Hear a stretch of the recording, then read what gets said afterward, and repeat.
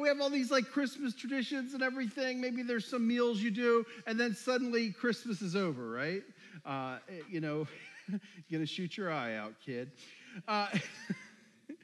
So it's sort of, this is kind of the day after Christmas, and it's interesting because you kind of, when you make decisions on what to preach on around Christmas, I know most of you would think, well, how does Jeff decide these things? But you kind of have to, around Christmas, I think, because of the anticipation of Christmas, it's easy to kind of, for Christmas to sneak up on you. So I like to do a Christmas series, and then that kind of makes you sort of choose a lot of the same texts and things, because we choose the Christmas text, and some of the sermons are a little shorter, which some of you appreciate, because it's stuff that maybe you're familiar with if you go to church a lot, and so this is sort of post-Christmas. But if you go into the book of Luke and you look at the Christmas story, there's also some post-Christmas stuff.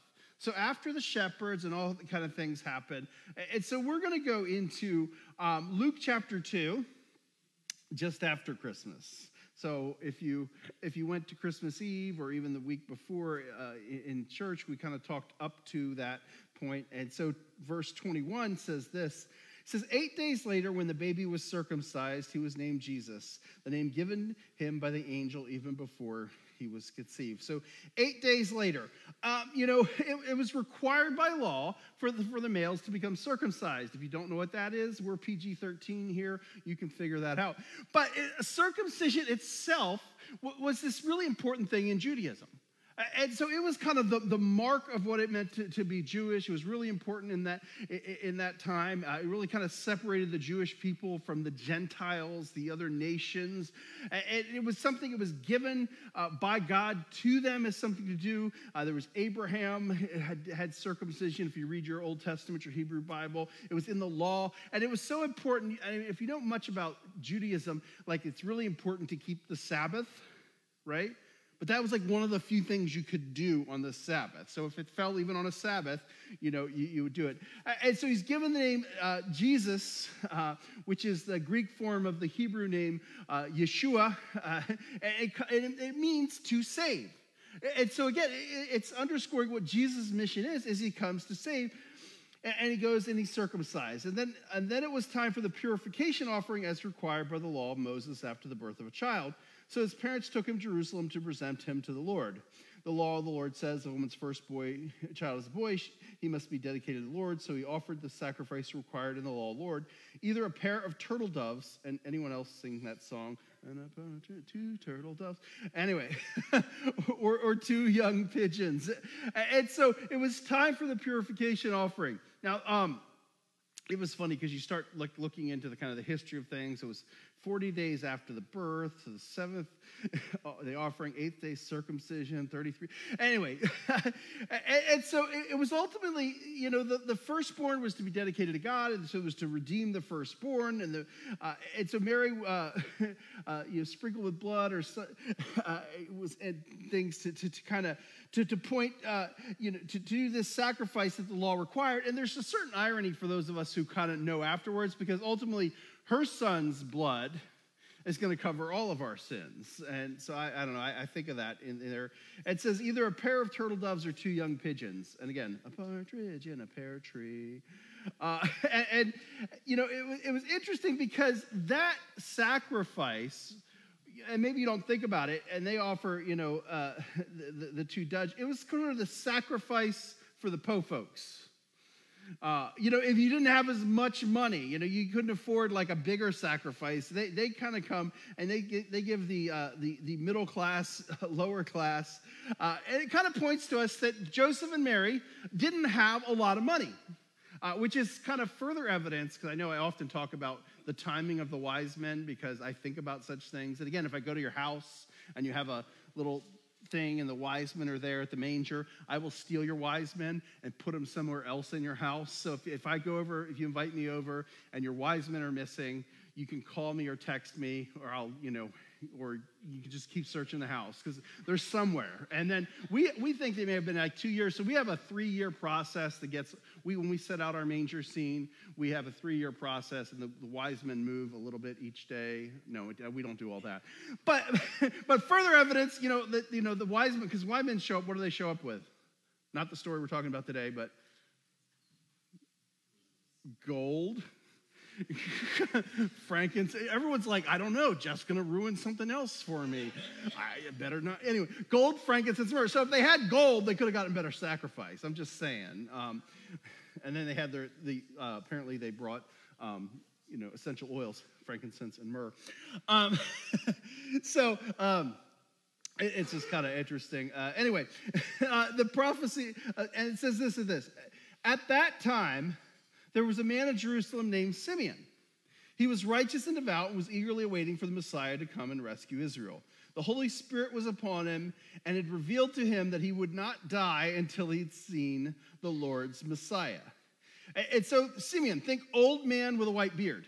Now I know who else you're thinking of, but Santa gets higher billing than Simeon. But Simeon is sort of this guy after Christmas. And he's sort of left out of most Christmas stories, right? When you think of Christmas, do you immediately think of Simeon? Anyone think of Simeon? No, you don't. He gets left out. No one's like you cast a little Christmas play. No one's like, who gets to play Simeon? Okay, you show up like a week later, 40 days later. No, and he's sort of an important character. In the Christmas story, it's setting up who Jesus is. And I always think of it, again, as like when you watch movies, anyone watch the credits? I feel this weird obligation. You're going to think less of me when I tell you this. I try to read all the credits as they scroll through because I feel like if someone did something for the movie, they ought to get credit for it. I'm always like, who's the key grip? Some of you are like, I don't even know what a grip is. And who's the key grip? I don't know. Anyway, they're really important. That has to do with lighting and all kinds of things. They play a major part because, if you like a movie, there's all these people that play their part, even though you may not see it immediately. And Simeon's one of those guys. He has this part to play, and he's kind of in tune with God when everyone else seems to be missing something out. And so, it says he was old. Now, when I say someone's so old, I immediately think, one of myself. But two, it's like you think of like old jokes. Yo, mama's so old. Anyone? When you were a kid, rainbows were black and white, Jokingly, we were talking about our social security digit the other night with my kids. I'm like, yeah, mine's like 4 digits. It's not, but it's, when you're a little bit older, it's, their last name's Osaurus. There's no history class in school. Your birth certificate is expired. Jurassic Park brings back memories. Come on. You know some of these. Your first Christmas was the first Christmas. But that's true here. Anyway, and so Simeon was this old guy. He prayed for years, expecting, and I kind of picture him. I don't know how you picture him. Maybe, till today, maybe some of you didn't even think much about this guy, right? But I kind of picture him as sort of this old guy who, it said, he was revealed that, hey, you're going to see the Messiah before you die. I kind of wonder, how long you had to wait, though. Because it's one thing if God says, oh, you won't see this before you die, and then, you're, really old, and you're like, I'm about to go, so it's going to be quick. I wonder if it was, years and years. And I kind of picture him, hanging out in the temple, sort of waiting, and every baby coming in is like, is this the one? No. Okay, is this the one? No. Is this the one? That's how I imagine it. And imagine waiting your whole life for something, and it just kind of never comes. And then there's this moment, suddenly Jesus is there, and Simeon's like, and God's like, hey, that's the one. He's like, the one, finally. It says he was righteous and devout, and the Holy Spirit was upon him. And, if you're going to have something on your resume, that's a pretty good one, right? The Holy Spirit is upon you. Now, it was interesting because I recently, for another church, I sit on their board, and I had to pick a pastor for them. And it was interesting because you're looking at people's resumes, and you're like, man, this is a weighty responsibility. I was praying hard. I'm like, God, you better make it clear to me. And then you're trying to evaluate resumes. For pastors, it's really weird because, I don't know, because you're in the game, and so I don't know. And you're kind of looking for things like to kind of make someone stand out. And really what makes Simeon stand out is that, hey, the Holy Spirit was upon him. Man, I still remember, some of you know this story, a couple years ago, and he actually moved back. Some of you met him. He's also the kid I kicked one time. I told you, like, I get scared when I know, you're like, what? He's kicking kids? No, when I get scared, I kick. And so this kid one time, he was hiding in the back of something. We were running this event. I was like running. I had like some things I had to run to my office and everything. It was dark. And I'd kind of run through the hallways because I'm the kind of guy who always like, if I know where I am, I don't need the lights on. Like I knew where, and he jumped out from a corner with the lights out and everything. Goes, ha! And he scared me and I kicked him. I mean, he went down hard. And like, he's down on the ground. I got you. I'm like, yeah, you did. Don't tell your mom. Anyway, so years later, he applied for an internship, and they called me, and I could tell the girl on the other end was young. Like she was like reading the questions that she has to read off the sheet and everything. And so she gets to how do you know the applicant? And it was like for a ministry job, and I was like, I'm his parole officer, and she's like, what? And I let her go for a couple of minutes of stammering, trying to think of what to say next, and then I was like, all right, I'm kidding. I'm his youth pastor. Anyway, he somehow got the position. I don't know. But, that's kind of, anyway, the Holy Spirit was upon him. Anyway, it says, eagerly waiting for the Messiah to come and rescue Israel. Now, I don't know about you, but I hate waiting in line. I mean, like, I go to Sam's Club I love the self-checkout at Sam's because there's usually no line. I went up the other day. I had to go through the line, and I found a line without anyone in it. Oh, man, it was like a Festivus miracle. I was like, oh, my gosh. And I bought, and some of you saw the picture in the Deepwater. If you're on the Deepwater Facebook group, see that picture? That was cool. I found really nice shoes, and man, I got to show up. We do a lot with the homeless and Code Purple, and so I showed up I filled my entire car full of like nice, good quality shoes at a cheap price. Can I get an amen? So some of you saw that picture. It was pretty cool. It was fun. Anyway, I hate waiting in line. That's the one thing I like. I like self-checkout for that reason. And so I hate waiting. And so he's like eagerly waiting though. And I don't know how, it wasn't a long line, but it was a long wait. And I get frustrated when I have to wait. I mean, I hate the microwave because it takes endless seconds to do something. I mean, and I remember when you had to and some of you are younger, you don't realize it. We had to cook on like stoves and things and with ovens, and some of you know what I mean. Some of you are like, what is this you speak of? There was a time before the microwave. It was ancient Israel when we had, anyway. And we tend to equate waiting with wasting, right? Because I always feel like I got something better to do than wait in line. And when I'm in traffic, I always feel like I got something better to do than sit in this traffic. And I have to put on something to kind of keep my mind out of there. But, sometimes, waiting's not a bad thing. It says, and I wonder how hard it was for Simon to wait. And wait. And wait some more.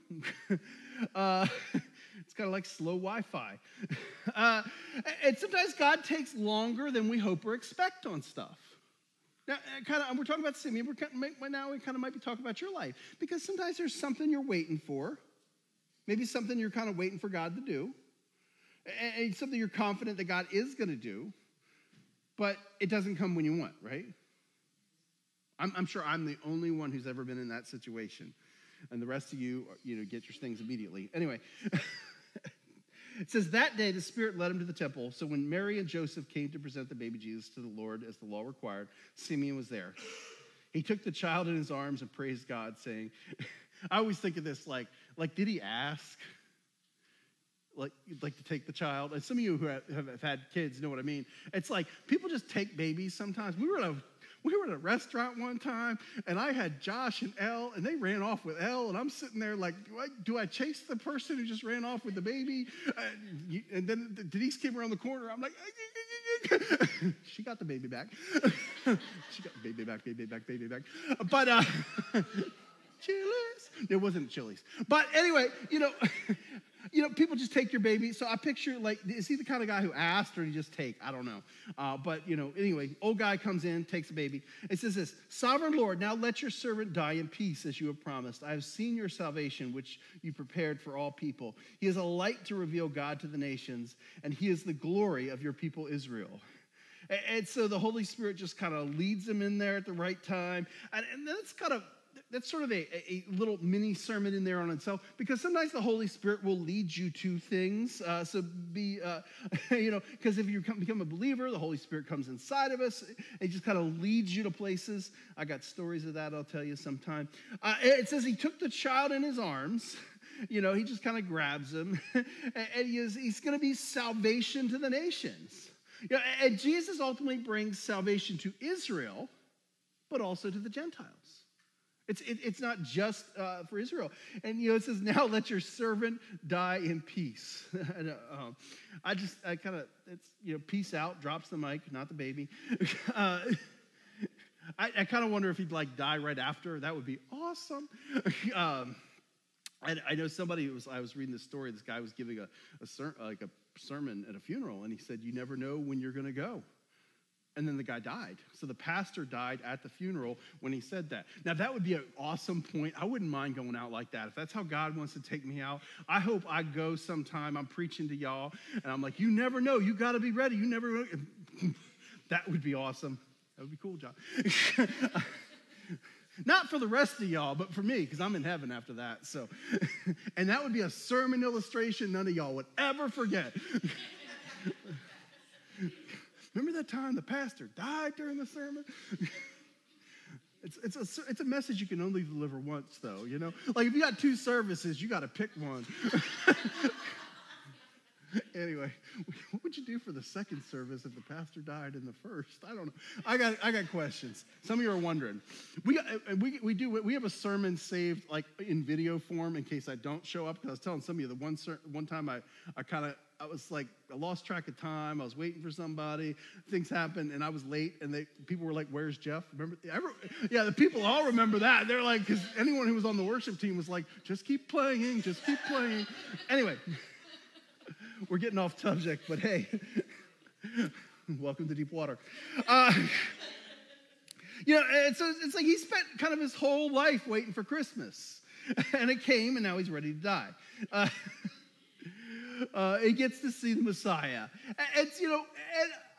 There's this hope, because ultimately, he hoped in something. He gets to see the redemption of Israel. He gets to see the beginning of it. He doesn't get to see the end, because I'm thinking, he was already pretty old, and Jesus doesn't really start public ministry, so that's another 30 years. I guess he could have been alive. We don't know exactly when he went out, but probably didn't make it. It says this: Jesus' parents were amazed at what was being said about him. Then Simeon blessed them and said to Mary, the baby's mother, "This child is destined to cause many in Israel to fall and many others to rise. He has been sent as a sign from God, but many will oppose him. As a result, the deepest thoughts of many hearts will be revealed, and a sword will pierce your very soul." And I kind of picture Mary there like a bit overwhelmed. I mean, a sword will pierce your very soul. That's a bit confusing. I picture Mary going, you keep using that word. I don't think that word means what you think it means. Some of you like Princess Bride. We do baby dedications here. We did one a couple weeks ago, and that would be like the strangest, most awkward baby dedication. If I was like, a sword will pierce your very soul, and people were like, we were just hoping for like a kid's Bible and a certificate. But it's fitting because this baby's so different, right? And ultimately, Jesus' life is this fulfillment of the Old Testament Bible, the Hebrew Bible. And then Anna comes in, and Anna's like, yes, my name gets to... Yeah, Jeff's not in the Bible. I did find someone named Jephthah, and so I tell people that's my name. It's Jephta. Anyway, it's not. Anyway, Anna, a prophet, was also there in the temple. She was the daughter of Phanuel from the tribe of Asher, and she was very old. Her husband died when they had been married only 7 years. Then she lived as a widow to the age of 84. She never left the temple, but stayed there day and night, worshiping God with fasting and prayer. if Simeon's a minor character, Anna's the uncredited actress. I mean, she's this kind of maybe some of you've never even heard this story, or even if you read the Bible, it's easy to kind of glance over this section, right? Because you just read the Christmas story, you're familiar with that, you're like, that's cool, and then you're like, oh, there's some prophecies and stuff, and let's get to like what, and then next they lose Jesus, but that's a whole nother sermon for a whole nother day. It says, they're there in the temple, they hang out all day. Now, some of you, I kind of picture this like, you ever go to Panera? Like, I remember, sometimes I have to travel, and I stop at places like Panera, because, I'll get early to a meeting. I know some of you are like, Jeff's early to a meeting. But when you're driving 4 hours to get to a meeting, you end up early. I remember trying to go to Panera one time in Harrisburg, and it was like, everybody was there. It was like, and you could tell they were hanging out all day. This was like pre-COVID. And there was one guy's talking to this other guy. He's like, oh, I'll be here in the afternoon. And I'm thinking, you just working all day at this Panera. You just don't. And that's kind of how I picture Anna, is just hanging out at the temple. And she's there as long as it's open. The temple is her Panera. Now, and it's interesting because when you look culturally, anywhere from 14 to 17 at marriage, and there's a whole debate over that, and 21 to 24 then when her husband died. So 63 years in the temple. I mean, that's a long time. That's like most of your life. That is a bit of time. And so she's been there, she's hanging out, and she comes along just as Simeon was talking with Mary and Joseph, and she began praising God. She talked about the child to everyone who had been waiting expectantly for God to rescue Jerusalem. So it's just interruption. It's like it'll be like the middle of baby dedication. Somebody comes up and interrupts. When Jesus' parents had fulfilled all the requirements of the law of the Lord, they returned home to Nazareth in Galilee. There the child grew up healthy and strong. He was filled with wisdom, and God's favor was on him. And so it's this amazing story. Ultimately, I mean, the reason we celebrate Christmas is Jesus is different than other babies, right? It's this amazing story. And in Galatians 4:4, it says, but when the right time came, God sent his son, born of a woman, subject to the law. And I like the New Revised Standard Version, the NRSV says it says, but when the fullness of time had come, God sent his son, born of a woman, born under the law, in order to redeem those who are under the law, so we might receive adoption as children, when the time was right. Sacrifices were all offered, but ultimately, her son is the one that will cleanse them all. And ultimately, we celebrate his coming at Christmas, but it's just a precursor to his mission. I can't help but it's kind of like, I don't want to be Debbie Downer. I mean, we're looking at Jesus coming at Christmas, little tiny baby Jesus, but we ultimately look to Easter, his mission. Spoiler alert. He comes, he lives the life we couldn't live, ultimately, so that we can have life in him. This child is destined to cause many in Israel to fall and many others to rise. He's been sent as a sign from God, but many will oppose him. Often truth brings division. And Jesus is wasn't what some expected. And if you read the rest of the gospel, and that'd be a good challenge for you this year, read the Gospel of Luke. In January, and if you read the rest of the story, there's times when people are opposed to Jesus. The very people who are the religious elite and established are often the ones that are most at odds with him.